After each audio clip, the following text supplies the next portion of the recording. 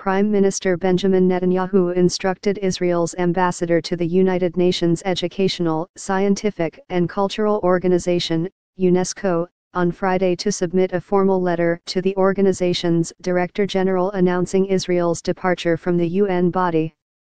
The letter will be submitted by Ambassador Carmel Sharma HaKohen in the coming days, certainly before the end of the year, said Israeli Ministry of Foreign Affairs spokesperson Emmanuel Nahshon.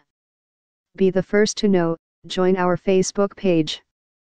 Function, D, S, ID, var JS, FJS equal D get elements tag name, S, 0, if, D get element bid, ID, return, JS equal D create element, S, JS.ID equal ID, JSSRC equal / connect facebook.net/n_us/ all JS number XFBML equal 1 and app ID equal 1634148068997, FJS parent node insert before, JS, FJS, document, script, Facebook JS SDK. The UNESCO Constitution holds that a country's withdrawal from the organization takes effect on December 31 of the year following that during which the notice was given. Accordingly, Israel's departure will become effective on December 31, 2018. Israel signaled its intention to leave the body in October, hours after the U.S. announced its withdrawal. Netanyahu praised the American declaration, calling it a brave and moral decision, because UNESCO has become the theater of the absurd and because instead of preserving history, it distorts it. The U.S. listed concerns with mounting arrears at UNESCO, the need for fundamental reform in the organization, and continuing anti-Israel bias at UNESCO, as reasons for its departure. Then Director General of UNESCO Irina Bokova expressed profound regret at the decision.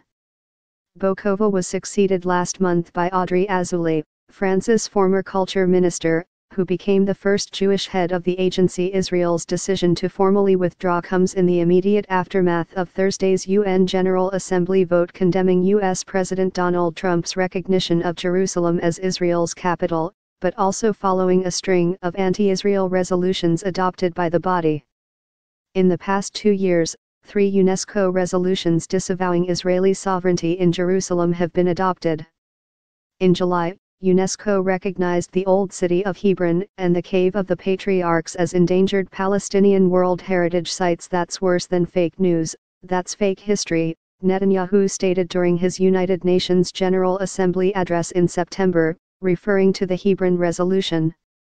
UNESCO declares the Cave of the Patriarchs as Palestinian, angering Israel, Reuters. According to Channel 10, Sharma HaKohen is set to meet Azoulay in the coming days and suggest that Israel could still remain within UNESCO, should the organization change its perceived anti-Israel behavior prior to the country's withdrawal becoming effective next year. In 2011, UNESCO became the first United Nations body to recognize the State of Palestine as a full member state.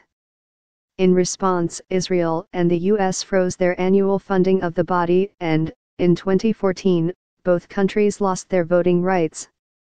Share on Facebook, share on Twitter. Tags: Foreign Ministry, United Nations, UNESCO, United Nations General Assembly.